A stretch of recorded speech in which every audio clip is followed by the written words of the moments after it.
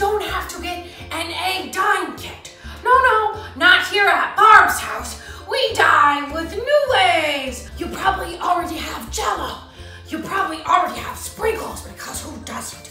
And you probably already have sparkle icing. And you definitely probably have yummy eggs. So let's get to Easter egg decorating. Should I just start doing it now? So we're gonna pull one egg out. Oh, I didn't boil the eggs. They're just plain eggs. That's okay. Wow, stinky rules where you have to boil eggs before you dye them. We don't have to. That takes more time.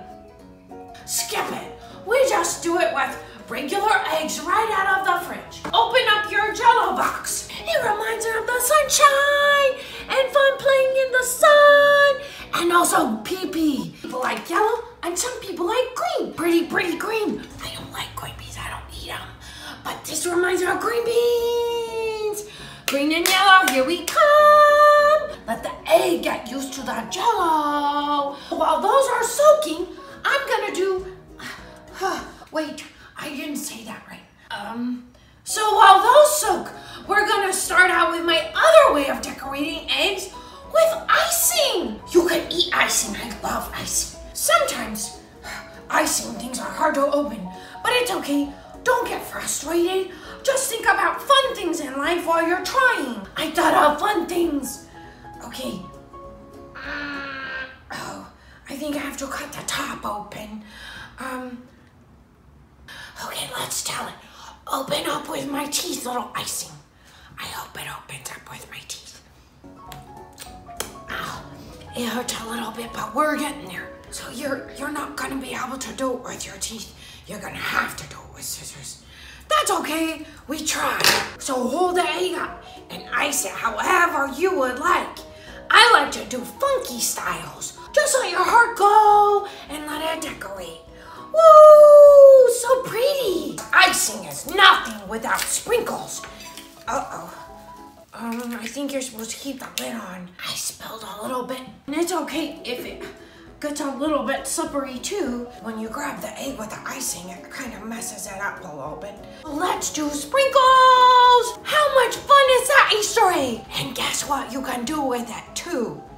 Haha, I'll show you. Oh, there's a cap for the sprinkles. Haha, it fell off before. I'll put it back on. Do you think this is good? I should have asked if it was good earlier because I'm almost done. It's not even a problem that we didn't boil the eggs.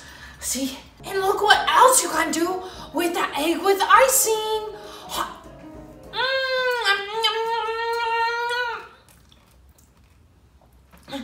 Very crunchy. Wow! You can't do that with just an egg that's just died, can you? No, you can't. Yeah, the pacing is good, right? Let's check actually on our dyed eggs. And you know what you can do with Jell-O too?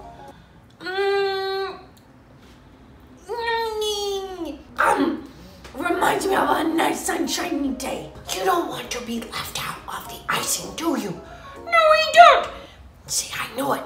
You want to be decorated with the icing too, huh? Yes, we do. See, you get sprinkles.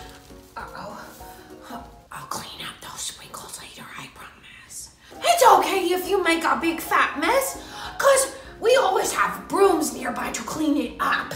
Even if you run out of colors, you'll still have some on your fingers from all of the icing and the sprinkles. And you rub your hands all over the egg. And I guess that's why it's normally hard-boiled. It's okay. Mistakes make the greatest surprises. Wow! Now we have an egg covered in egg yolk. Ready for Easter.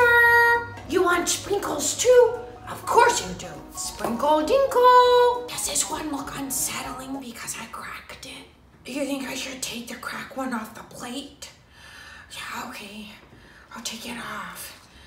I just thought, well, people make mistakes. Looks a little gross. I'll admit that. Wow!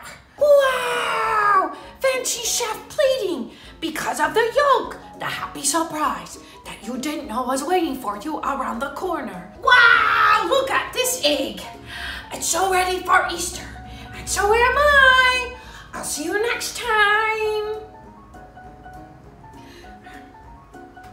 I think you can stop rolling now because I don't have any more ideas for the eggs.